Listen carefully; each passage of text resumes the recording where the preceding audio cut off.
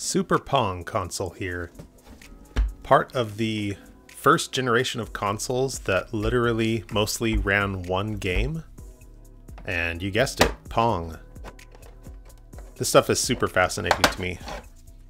It predates me a little bit. I was born in the early 80s and this is late 70s tech. But I'm excited to get in here and see what it's like after recently doing an Atari 2600, which is pretty advanced tech compared to this. Oh, looks like my on switch was on. And I'll go ahead and throw the batteries out. Let's get those back in. I'll keep that cover on there.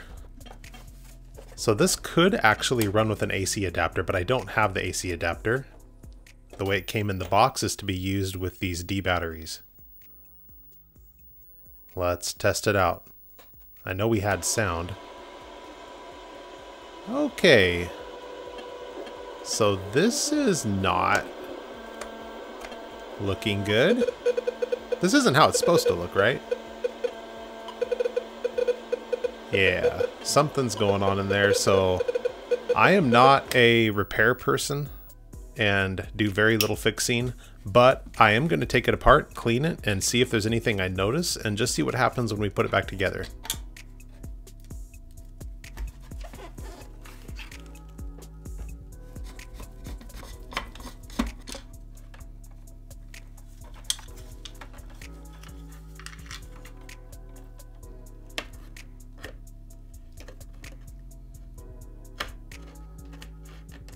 Just using my pliers here to unscrew that.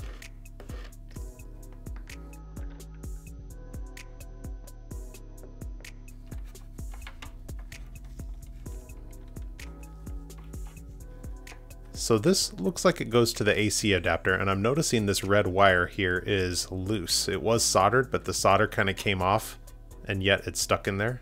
I'm just going to trim this off in order to get the wire out of here. I could have probably desoldered that, but that's easier. And I'm going to do the same on the black side here just to be able to remove this and get it apart. This is the most frustrating thing about these Pong consoles from what I have heard. These security screws were designed in such a way, I think, as to keep their competitors from being able to take this apart easily and get inside and look at it. They are a beast.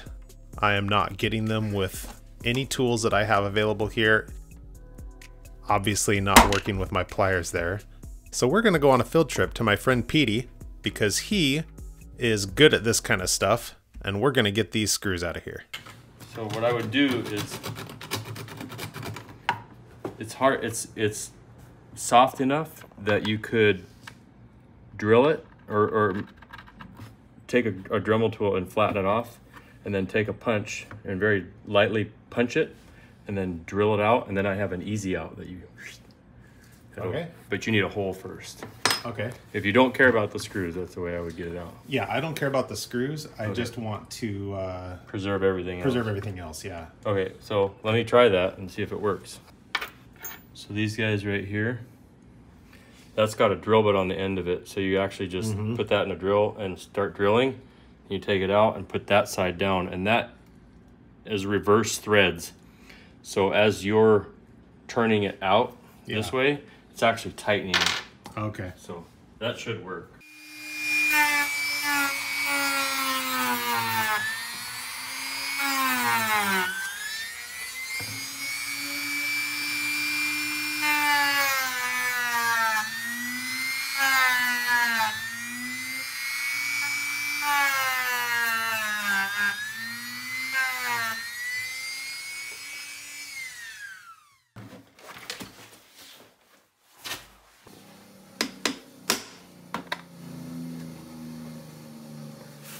We have a little tiny divot there.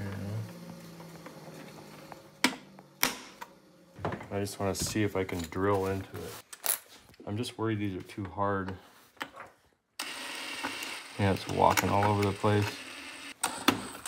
See it wants to move immediately. Okay. Yeah. All right. So if they're hard, what I'm gonna do is do your guys' suggestion and take and grind a slot in it.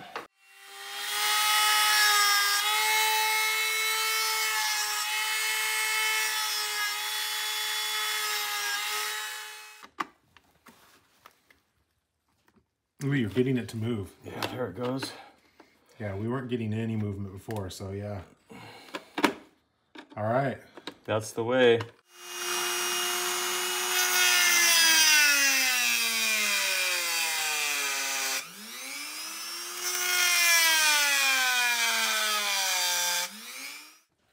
I got it turned about like an 1/8 of a turn. There it goes. There we go. Thanks to Petey, we are back from our little excursion, and we have these bolts here that you can see we cut into in order to make a slot to be able to use a Phillips screwdriver to get them out. Let's keep taking it apart. Okay, now this comes up here and we can see a little bit more inside.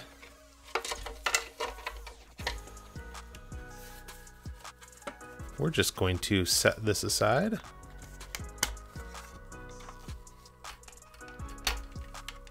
I left these on until now, mostly just to protect them when I had it upside down so that these knobs didn't get bent or something.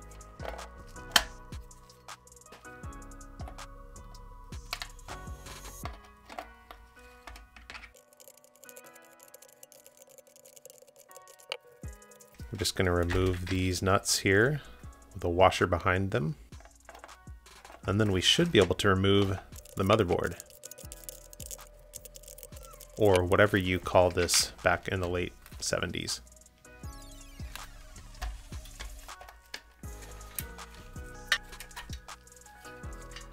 Get our last wires out of the way. And there we go, we have it. So here's our board. One more little piece that I'm going to take off here.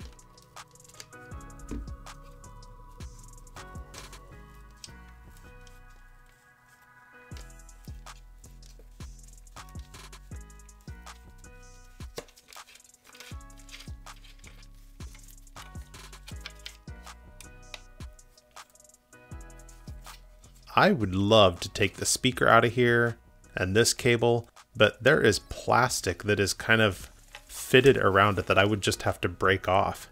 So I'm going to have to leave this together and clean around it, which is disappointing. I wish I could soak this. I wanted to show you here as well these knobs that are used for controlling your paddle. You can see the mechanism moving inside of there. Let's take this plate off and look at the back side of this board. To my skill level and untrained eye, I don't see anything here that is wrong, but I definitely am not an expert in this stuff. So let's get cleaning here.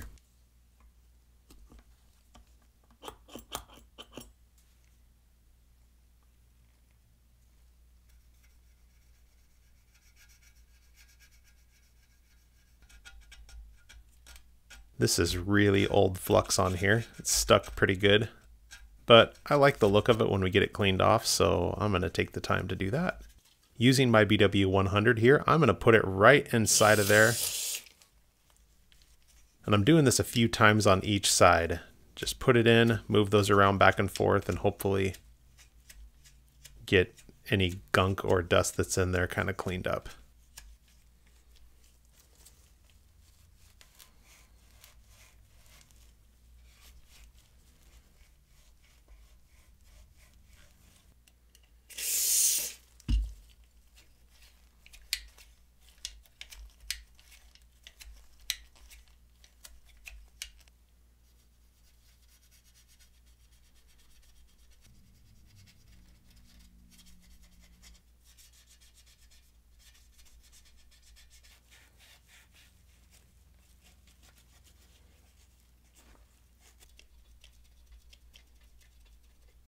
Just another quick look. Looks pretty good.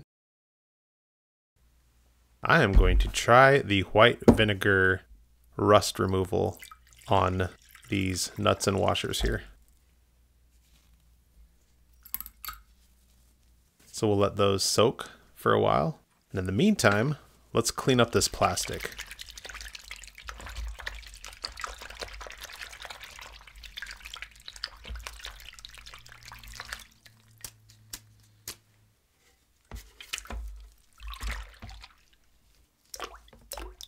I don't want to soak this because that sticker on the back is paper and it looks like with soaking I could probably get it to come off, and so we're just going to clean it quick.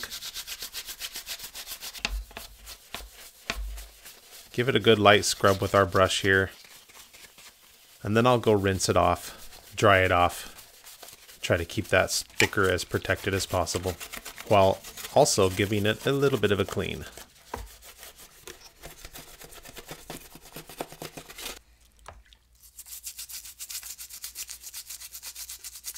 These knobs were pretty bad, so I'm excited to see what they look like when I'm all done scrubbing them, rinsing them, making sure they're all better. I cannot take this completely out of here. Once again, it's kind of plastic welded in there, so we're going to just keep the sensitive parts out of the water here and brush the rest, because otherwise cleaning this entirely with a Q-tip or a rag would take quite a long time. I'm doing the same thing with this part here. This is a little trickier. I've got more components that I want to keep out of the water. I know I'm probably making some people nervous, making myself nervous, but I definitely wanted this cleaning power of the brush. I want to dry that off as much as possible before turning it over so that water doesn't run down into my speaker, even though I am going to go rinse these and dry them better off camera once I'm done washing.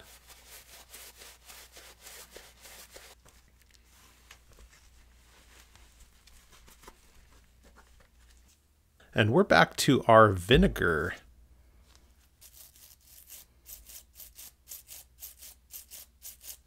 I can see that even though there's a little bit of discoloration on some of these, any other rust that was there is just completely gone. So we'll see what it's like when I rinse those off and dry them off. Now, one thing I want to note here is that on this piece, I did not realize, but water and soap got in behind these black plates, which I don't know if I can remove, but I don't want to break them off. So it did take me quite a bit to rinse those out and make sure that they were good and clean. And now we are going to go over these again with the isopropyl alcohol and my cotton swabs and just try to get some of that staining off that even the clean that I did wasn't able to get. I'm also going to give you a bit of a fast forward of my cleaning process here of the plastic over top of the speaker using isopropyl alcohol again, combination of cotton swabs, toothbrush, rag.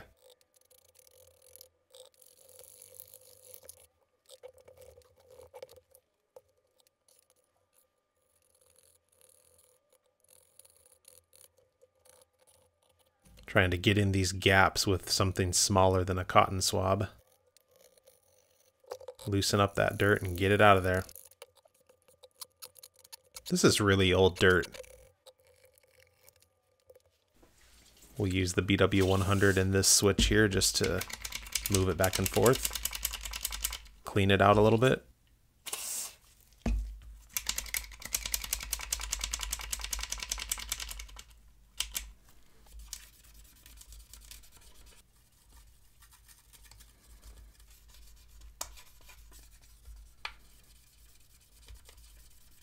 And here's what it looks like after that clean.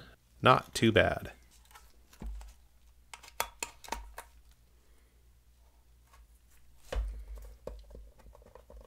And I was right, that does come off.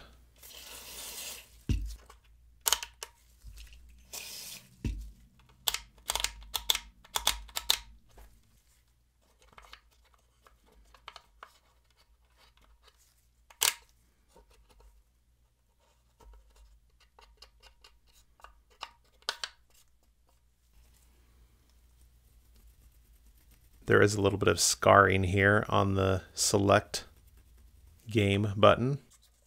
So we'll clean it. I'm just going to put this back on and let those wounds be beautiful.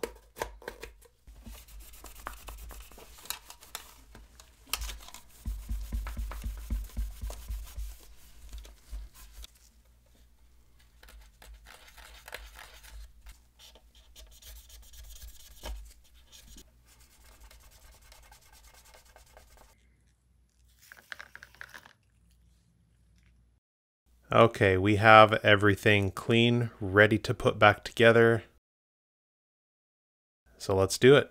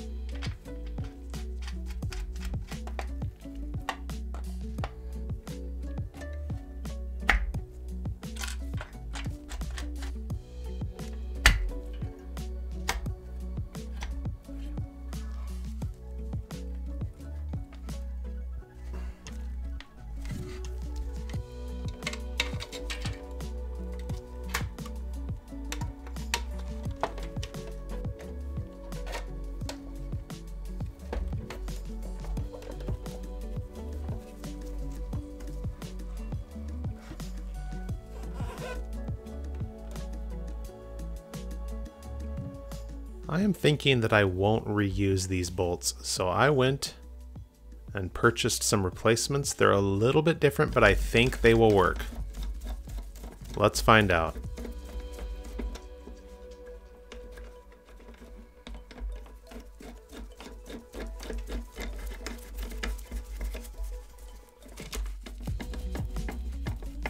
They feel like they are grabbing correctly and holding that together. I love the idea of Pong. Like, I'm drawn to the simplicity of it. If you're familiar with the paradox of choice, it's this idea that we aren't necessarily made happy by having a bunch of options. We tend to be most satisfied when we have a few things to choose from. I like the idea of a time where if you were at a game with a friend, you weren't faced with the overwhelming library of choice. It was simply, hey, want to play some Pong?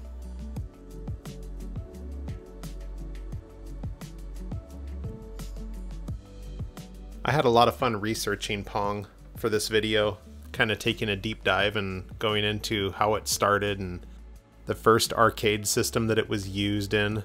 Stories about how couples met because somebody shyly approached another person asking if they would play a game of Pong with them. This game is so simple and so beautiful. It requires skill. You can get better at it, but the concept is amazingly simple. Shoulder to shoulder, a test of skill, elegantly simple. There's something magical about it. I would love it if you have a story revolving around Pong. Please leave a comment. Let us know.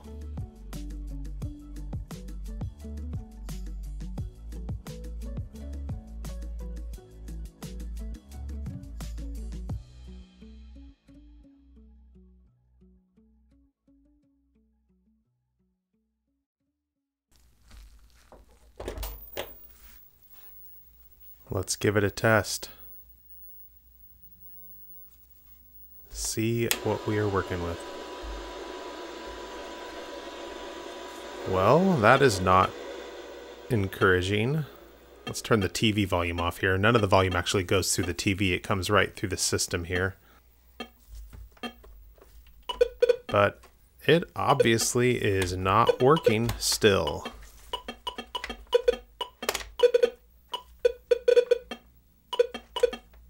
I will move around some of these buttons and knobs as if that's going to help anything, even though I know it isn't.